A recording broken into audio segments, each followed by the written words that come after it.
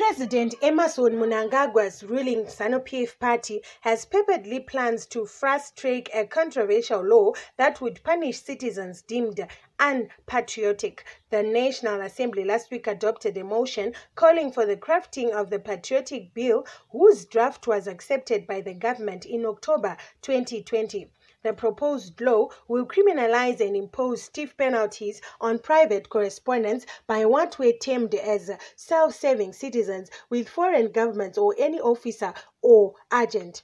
Activists say the law is targeted at government critics and opposition leaders like the Citizens Coalition for Change (CCC) leader Nelson Chamisa and his deputy Tendai Biti, whom the government claims called for sanctions to be imposed on the country as the country heads towards the 2023 general elections. The government information TASS were last week infuriated when journalist cum activist Hopewell addressed a human rights summit in Geneva, Switzerland, where he detailed human rights abuses and failure to invest in public health in the country.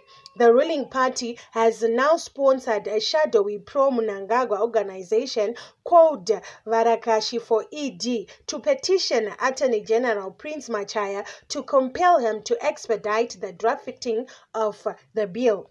As Varakashi for ED, we are outraged and concerned that in spite of the destructive effect of the sanctions to Zimbabwe being so obvious and so acknowledged by a majority of the international community, there are some Zimbabweans who have proved to be unpatriotic malcontents, hell-bent on begging for the sanctions to stay on. The petition read, "We therefore call upon you, Machaya's esteemed office, to do its part pronto and assist the government of Zimbabwe to enact the Patriotic Act, which should be equivalent of the United States of America's Logan Act, which in essence prohibits and criminalizes Zimbabwean citizens and residents from engaging in unauthorized foreign negotiations, parallel diplomacy, foreign lobbying, sanctions incitement, and foreign political and economic relations with countries in dispute with Zimbabwe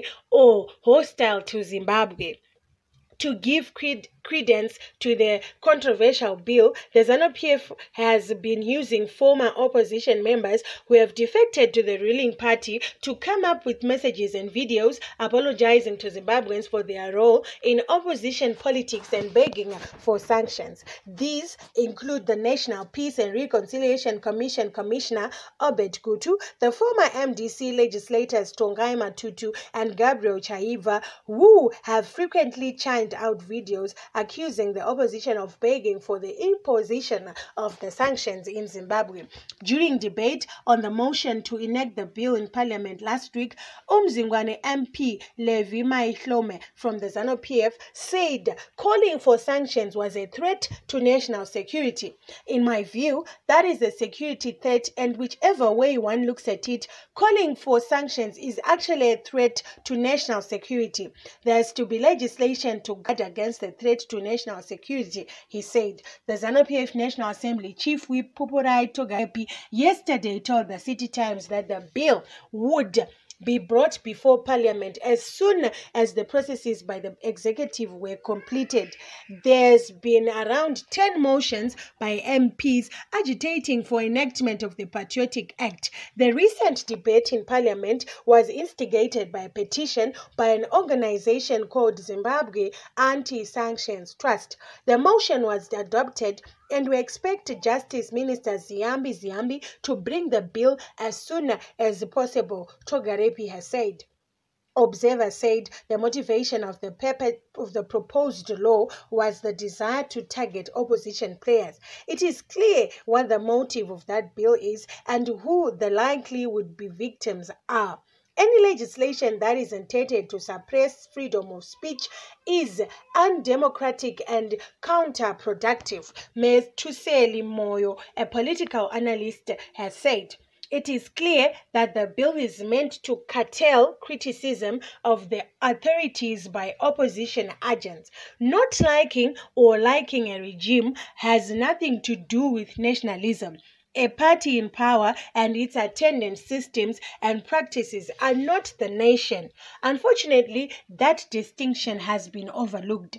Another political analyst, Efi Ncube, has said the whole intention is to close down the little that remains of the democratic space and silence dissenting voices in the run-up to the 2023 elections. The Zanu-PF is not assured of victory in a free and fair election where all voices are allowed space. Therefore, the Patriotic bill is going to be used to undermine the ability of the opposition parties and civil society organizations to function. Political analyst Farai Magu also said Mnangagwa's administration risked to reverse the progress made since his ascendancy to power in November 2017. The bill in its current state has many gray areas that may result in it being misinterpreted and weaponized to stifle civic liberties and mutilate constitutional rights.